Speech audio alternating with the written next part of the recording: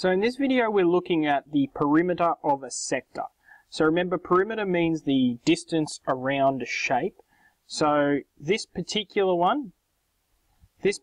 shape, we're looking for the distance along this line, along this curvy bit here, and along this line here. So you already know how to find the perimeter of a circle, or the circumference of a circle. The perimeter of a circle, or circumference, is equal to pi times the diameter of the circle. Now we don't want to know the circumference of the whole circle. We only want to know this bit here, and this bit, and this bit. Now the straight bits are easy. So the perimeter is going to be equal to 2 straight bits plus the curvy bit. So the 2 straight bits are really easy, like I said. 7 centimeters for this one, and obviously this one must be the same, so 7 centimeters for this one. The bit that we need to know is this curvy bit here. Now if we know the whole circle, and we know how much of the circle this curved bit is, then we'll know the curved bit. So the perimeter is equal to the 2 straight bits, which is 7 plus 7, and then this is the curvy bit, and it's quite complicated.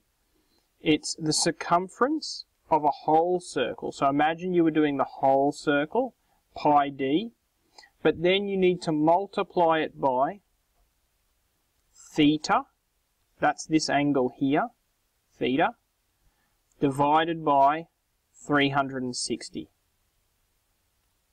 So that gives us 7 plus pi d, because we're finding the perimeter. Now this is a tricky bit here, because the diameter of this circle is not 7, that's the radius. The diameter is 14, so pi times 14 times theta, 126, over 360. Now if I type that into my calculator, it'll be 29.39. Now because this is perimeter, it's length, so that's just centimeters. Okay, so that's the perimeter of a sector. Now sometimes you might just be asked for the curvy bit, or sometimes the drawing won't look like this. The drawing will look more like this.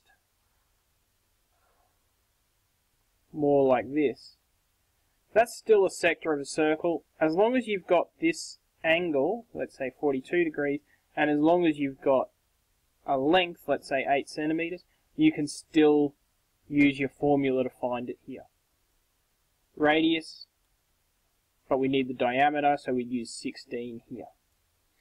Alright, that's the perimeter of a sector, the distance around a piece of pie.